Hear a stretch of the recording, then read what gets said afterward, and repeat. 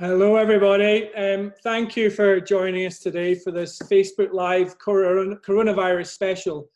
I do apologise to those of you that have been hanging on the line waiting for us to start. We've had a couple of technical hitches working between Zoom and Facebook. So hopefully that is now all resolved for everybody. And on to the subject of the day. As we all know, colorectal cancer doesn't stop for this virus, and many of us in the colorectal cancer community are facing tough questions about whether to risk virus exposure and stay the course with treatments or screening, or to stay at home, hopefully avoiding the virus, but delaying vital screening or treatment services. Just this morning, the Texas Tribune is one of many publications running features with the question, cancel chemo or risk compromised immune system. So I think that's front of mind. As a stage 4 survivor myself, who's recently joined the team at Fight CRC, I'm still in treatment, and these are certainly the questions at the front of my mind. So I'm Scott Wilson, Mission Champion VP at Fight CRC, and I'm delighted to share the Facebook Live stage today with Dr. Rich Goldberg, internationally renowned GI expert, who will help us navigate some of these tough questions. Now, before I ask you to say a few words of introduction, Dr. Goldberg, I do have some big Fight CRC news to share with our viewers today. You've accepted an invitation to join the Fight CRC board, which is wonderful news. We're absolutely delighted to welcome you to the family, though I know the organisation's far from new to you. Clearly, the noise around the virus has slightly taken the shine off your arrival, but I hope you'll be able to share some of your incoming board thoughts along with your general introduction. Dr. Goldberg. Well, thank you, Scott, and thank you, everybody, for participating. I'm actually not new to Fight CRC. I've been on the medical advisory board for many years and was one of the people that helped to identify Angie Davis as a potential player for Fight colorectal cancer. My background is that I just retired after 35 years as a GI oncologist. I worked at Mayo Clinic in Rochester, Minnesota for 10 winters, running the GI cancer program there. Also, while I was there, I ran the North Central Cancer Treatment Group GI Committee, which is one of the NCI-funded clinical trials groups. When I left there, I went to the University of North Carolina, became the first physician and chief of the North Carolina Cancer Hospital. Also during that time became the GI chair for the Alliance for Clinical Trials in Oncology Clinical Trials Group, and I still serve as the associate chair of the Alliance currently. I've done research in colorectal cancer. I did the study that led to the licensing of oxaliplatin in the US and its use around the world in collaboration with Aymeri de Grammont, who developed the FOLFOX regimen in France. And have run phase 1 through 3 clinical trials looking at new drugs. My other interest is in inherited cancer susceptibilities. Now that I've recently retired as the director of the West Virginia University Cancer Institute, I have more time for activities like this. That's a great introduction. On behalf of all the oxaliplatin patients, many thanks for what you've contributed. So now to the Q&A. We do have a range of questions from the Fight CRC community, all related to concerns we might be having about immunosuppression and the impact of the coronavirus crisis on screening, treatment, or surgery. Clearly, immunosuppression is the word of the month for cancer patients at the moment. So I thought perhaps we should start there and just ask you to say a little bit about what being immunocompromised really means in a world facing coronavirus. So Dr. Goldberg. Well, so the first thing I'm going to say is that I'm giving advice in a general way, and I'm not meaning to give advice to anybody specifically about what you should individually do. That really is a conversation between you and your medical team. What I can do is to try and give you some information and perhaps to help you frame some questions to ask your providers. But I'm not going to be telling you what you should or shouldn't do because I don't know your particular story.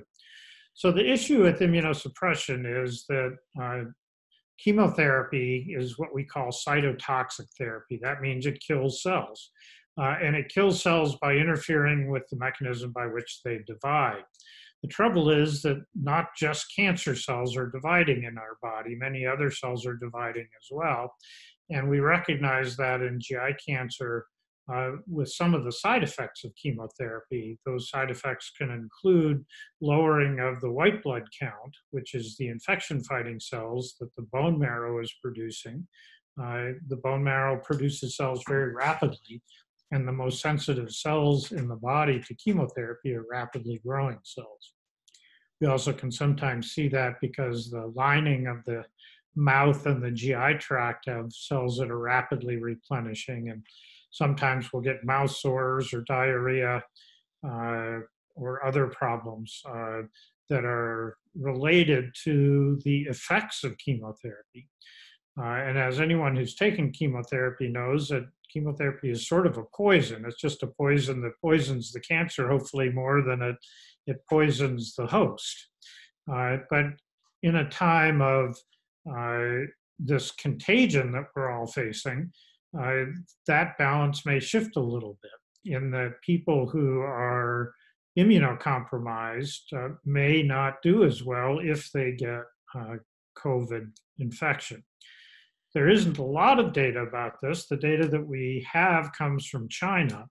And there I've not seen anything in a medical paper, a formal report in the literature, but I've seen information saying that those cancer patients in Wuhan who were infected with COVID had a worse outcome than the average patient with COVID in that area. And so it raises concerns for all of us about, are we treating our cancer and making ourselves susceptible to a severe case of COVID?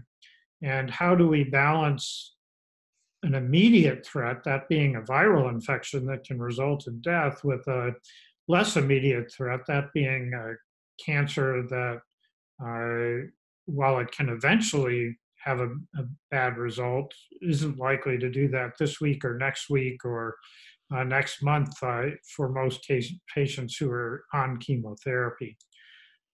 And so we have more questions than we have answers, but certainly theoretically speaking, ongoing chemotherapy does put people at increased risk of a bad outcome with COVID. Now, not every drug in colon cancer is chemotherapy. Cetuximab and panitumumab are targeted therapies. They don't have the same effect on the immune system. We don't usually give Avastin or bevacizumab without chemotherapy, but it also doesn't target the immune system. And a drug like regorafenib, which is often used in people with fairly advanced disease, is a targeted therapy and not a chemotherapy. So there are some potential alternatives to chemotherapy during this time.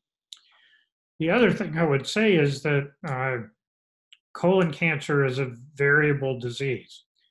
In some patients, it's very aggressive and requires constant chemotherapy pressure to keep it in line.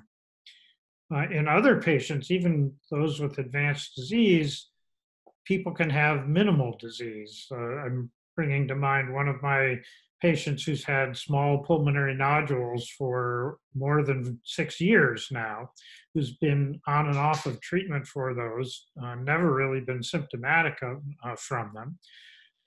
And somebody like that could easily take a break in the face of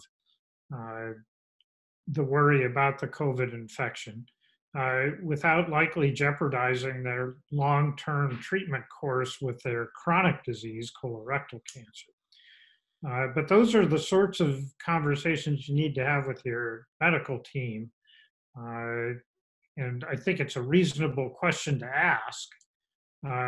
For many of you, your only contact with the outside world is going to the infusion area in the clinic, where other people are who could potentially infect you. And would you be better off hiding out at home during this time and not putting yourself at risk of being around people who could have COVID and not even know it.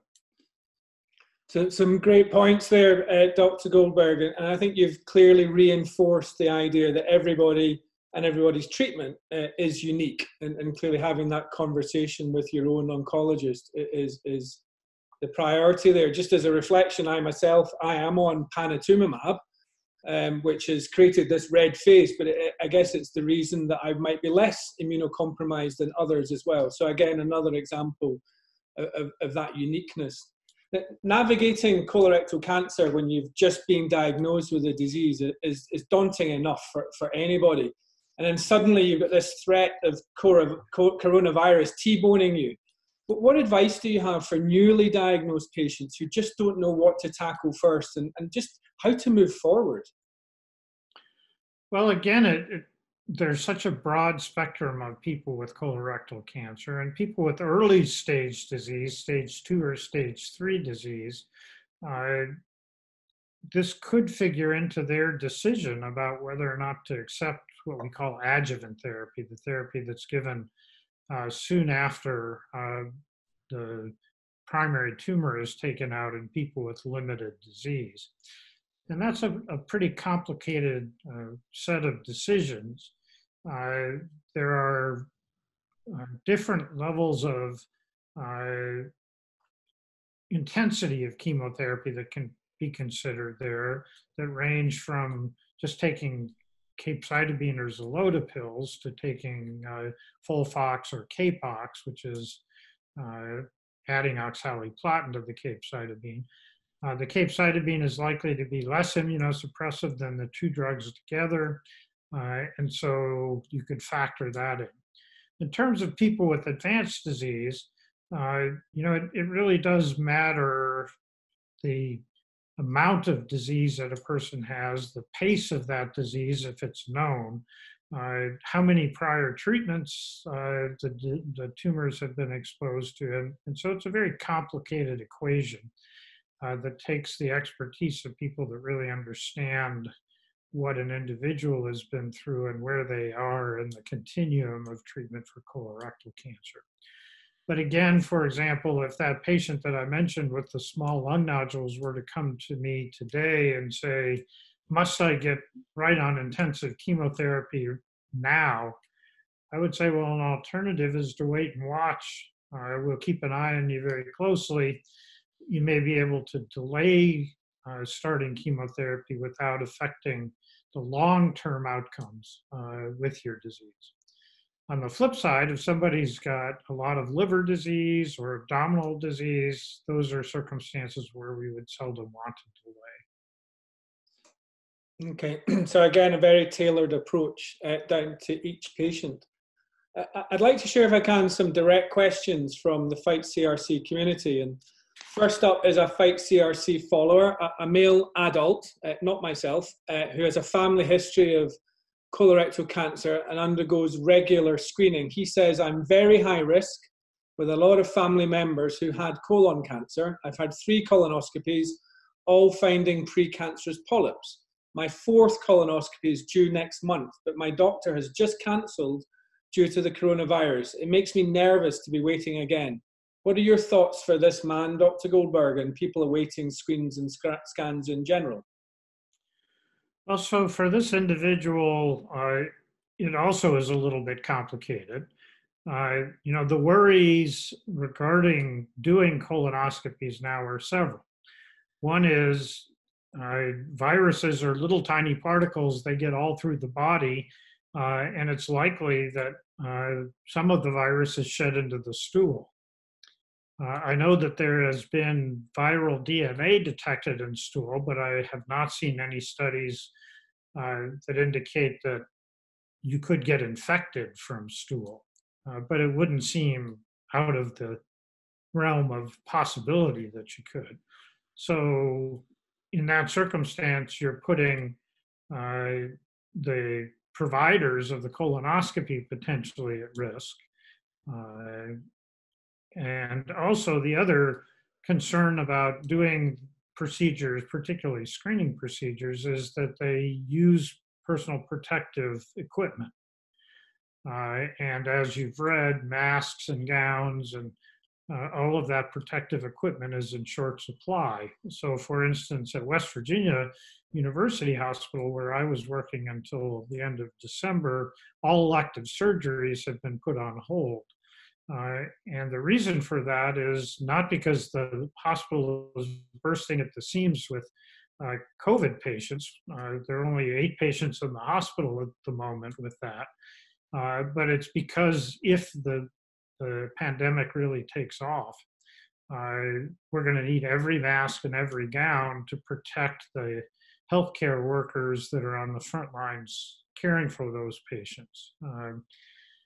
Now, are there any alternatives to colonoscopy? Well, obviously, in someone with a prior history of colon polyps, colonoscopy is the best test. But there are some alternatives. One alternative would be virtual colonoscopy, which is a CT scan looking for polyps. Even when polyps form, the natural history of polyps is not generally that it forms and then 2 months later you have cancer. There's usually a several-year lag time, which is why we don't do colonoscopies every 3 months in people with polyps. So we do them at intervals measured in years. The other approach that would be potentially useful would be the Cologuard test, which looks for abnormal tumor DNA in stool. And if that test is negative, it's pretty sensitive at about the 85% level for detecting abnormal DNA associated with polyps in it. And a lack of a positive test would be reassuring and would allow someone to feel more comfortable about delaying testing. Now, the other problem with virtual colonoscopy, of course, is it means you have to go to the hospital and get in a CAT scanner. And so you are potentially exposing yourself to other individuals in that circumstance.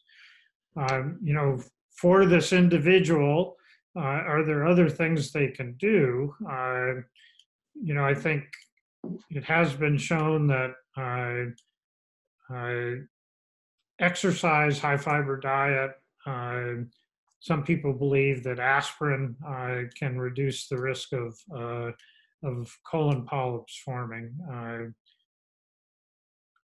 This would be somebody I would hope would be on the top of the list once GI diagnostic suites reopen. And I would keep badgering your doctor to be sure that that you're on the list when it becomes possible to do screening tests again. With respects to scans, again, I think you could, to some degree, individualize that. And somebody who had bulky disease or is just starting treatment, I think it's important to assess. You know, the blood test, the CEA or carcinoembryonic antigen, can be somewhat reassuring as a surrogate for response if it's going down. Sometimes you could switch from doing a CT scan to just doing a plain chest x-ray if somebody has pulmonary nodules, and that would mean less time in the clinic and less exposure. So again, you could individualize this. Again, thank you for such a thorough answer, Dr. Goldberg. A great reminder as well of our duty, if you like, to wear our masks when we're visiting frontline workers who are probably the closest proxy for being immunocompromised right now in terms of the volume of exposure that they're under at the moment. So I know that the whole CRC community salutes those frontline workers right now. And a great reminder about just some of the alternative approaches that are available from the home, if you like, if you can't get in to be screened. And I certainly know that I, like many fellow patients, watch those CAA numbers avidly. So I totally subscribe to the idea that that is a good proxy for how your cancer is performing. I'm going to go to a sort of chemo-related question now, which I think you may have covered as a general point in your opening, but just for the sake of repeating the question. This is from a colorectal cancer patient who's in treatment and undergoing chemotherapy right now. She says, I've been diligent about social distancing. My visit to the treatment centre, as you've just described actually, is pretty much my only exposure to the outside world. So what is the greater risk right now? Delaying treatment to avoid virus exposure or risking virus exposure to continue treatment? Again, I think you've answered this generally, but if you wouldn't mind just targeting this specific question.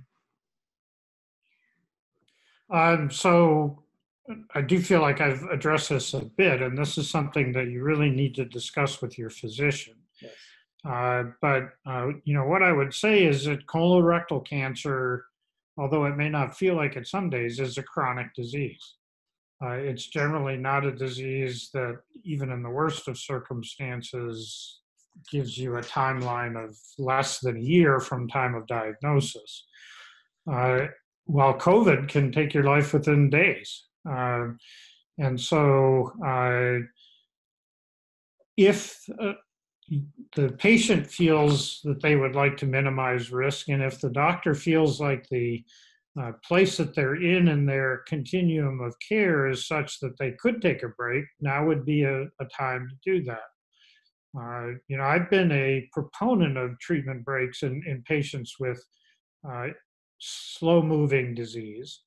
Another patient comes to mind who I cared for, who would spend his winters in Florida, and we would treat him all summer, and then he'd go to Florida for the winter and not take any treatment, would just get a scan now and then and come back. And so treatment holidays, if they're timed well, can be both rejuvenating and, in this case, spare you exposure.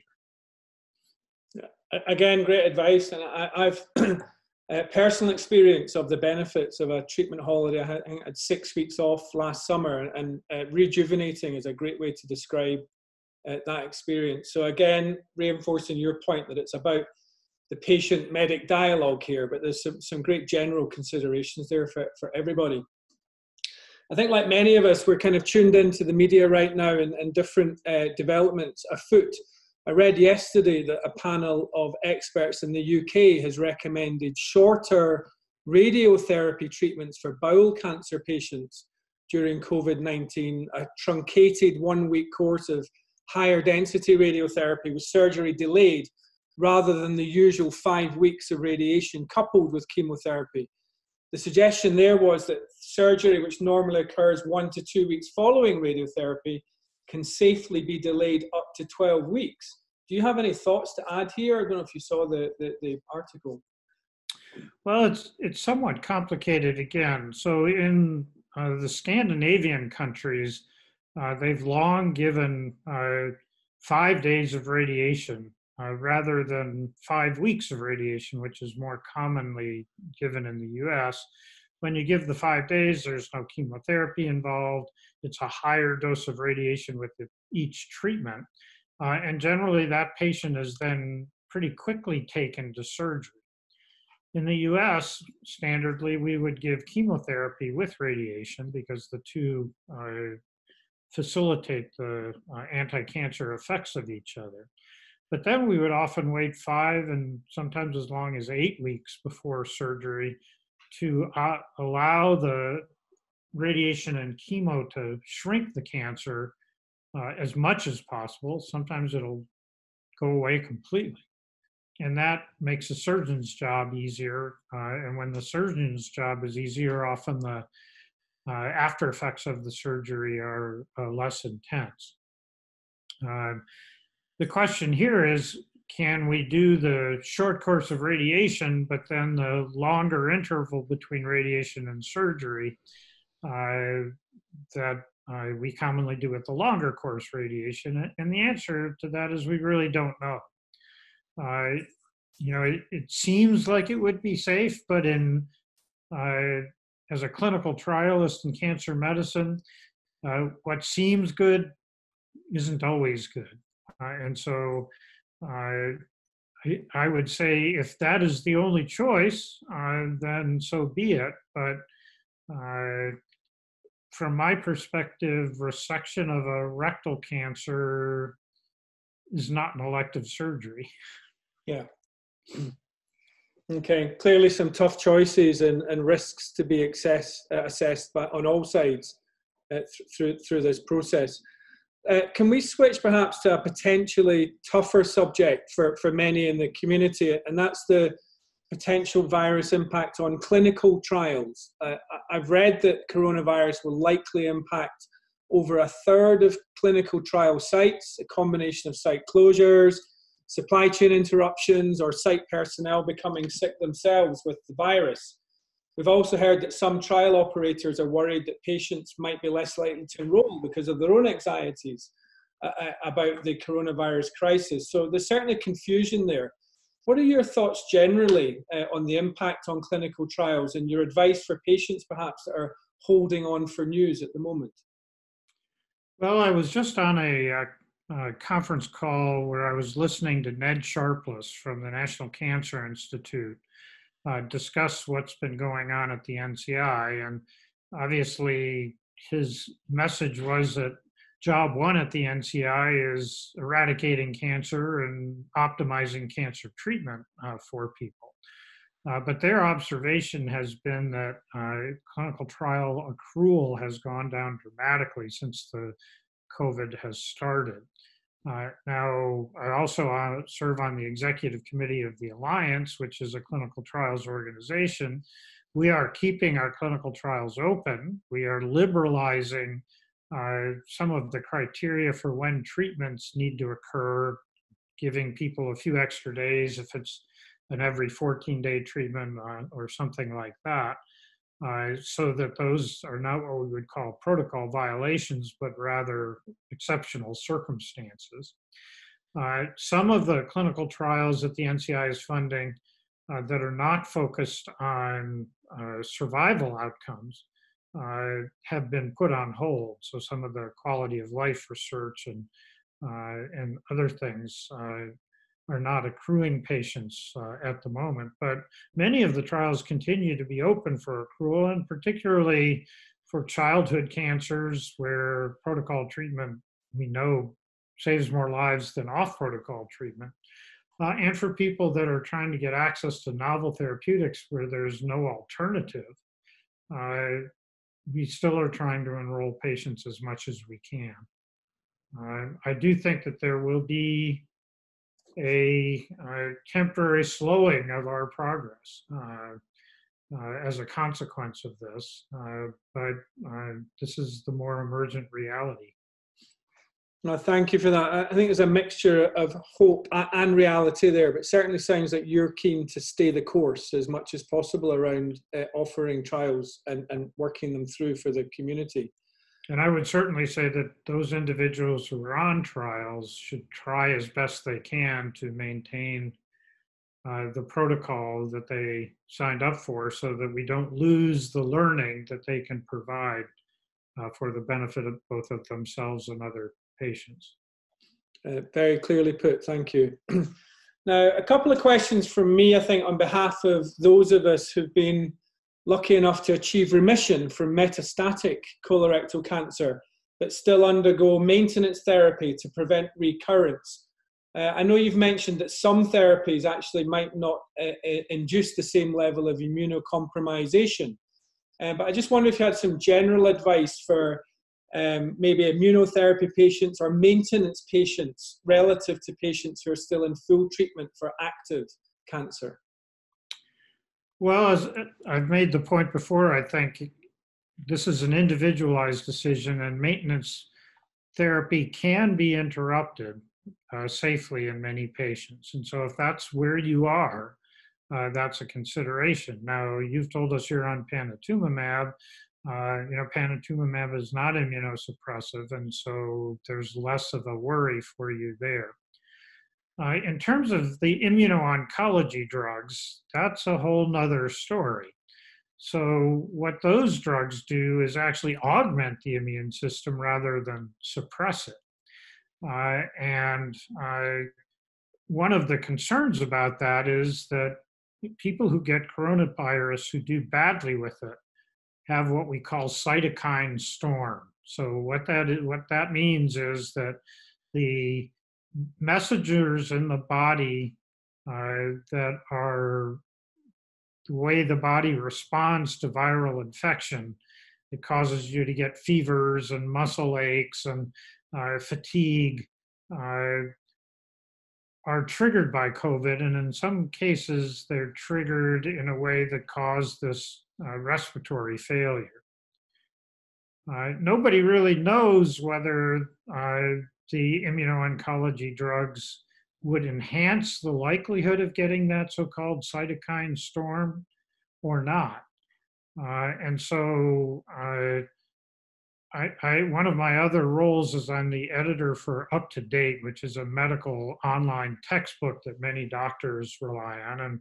And we just deliberated about this as an expert group of commentators. And what our recommendation was that individuals who are on the immuno-oncology drug should certainly stop them at the first sign of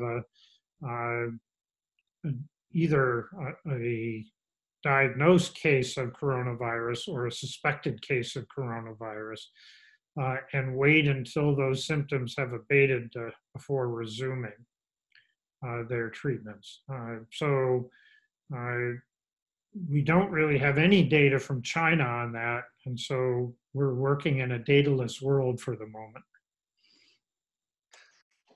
Again, I think you're illustrating how different the conversation might be in a world where you're in treatment and trying to avoid coronavirus, and then if actually you take on the virus itself and you're diagnosed positive for coronavirus, that's a very different conversation at that point with your medic in terms of how to tackle certain things. Is that a fair summary? Yes, it is. And again, you're dealing with a chronic disease, colorectal cancer, versus an acute disease, and the curves that we've all seen with the steep rise and the rising number of deaths are all, I think, very upsetting and encourage us to take coronavirus very seriously. Yeah, well, I think there's a loud message here, Dr. Goldberg. That's treat the acute, treat the disease that's right in front of you at the moment. As we look forward to this summer, look forward is a phrase I'd use advisedly, of course, given the current circumstances. But there is a hope that the good weather will suppress the virus, but that it may actually return again with colder weather in the fall and winter. Is there something in the interim that colorectal cancer patients can do to actually boost their immune system so that if they come back stronger or less immunocompromised during that fall period? Well, there's the possibility of treatment breaks, and then there's the possibility of using a targeted therapy rather than a chemotherapy for treatment. The other big hope that we all have is that there will be a vaccine for this. The worry is that coronavirus isn't going to disappear. It's going to take a nap, if you will. And the real solution to it is a vaccine rather than an avoidance strategy. And as I understand it, the federal government here in the US is investing heavily in vaccine research and in COVID research.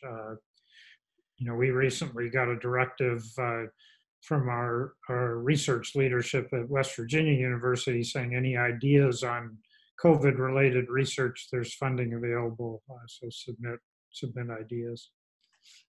Well, again, I think you're expressing a hope on behalf of all of us that this crisis comes to a speedy end, and certainly a vaccine is the best way to put a stop to that. So thank you very much for that. I'm just getting note of another question that's coming in, if you just indulge me for a moment. So the question says, I would be interested in Dr. Goldberg's opinion regarding use of other immunosuppressives. I had recently restarted Humira to treat my underlying arthritis and IBD, and elected to stop it because of fear of both corona and tumor growth. triggered by the biologic. Is that something you're able to offer a point of view on? Well, my knowledge about that is not particularly strong because I don't use Humira. I would say again that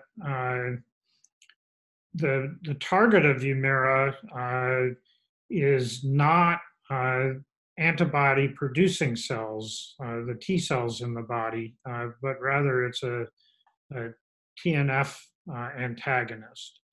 And at least theoretically, TNF is one of the cytokines responsible for cytokine storm.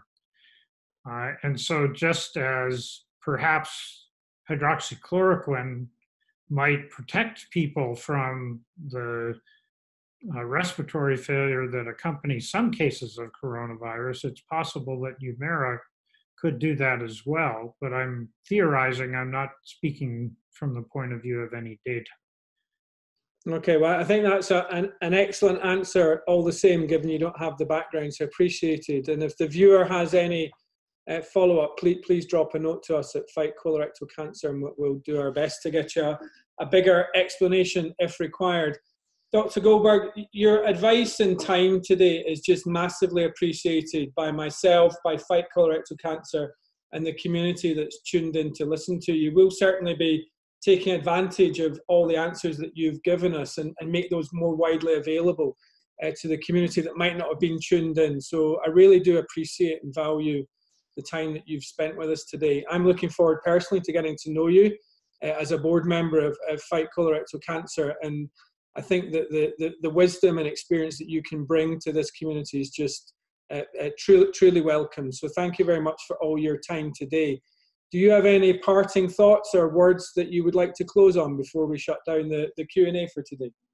Well, I appreciate being involved in this, and I just want to remind everybody that we're all in the fight together. It's a great way to close. Thank you, Rich Goldberg, and thank you everyone for tuning in. All the best.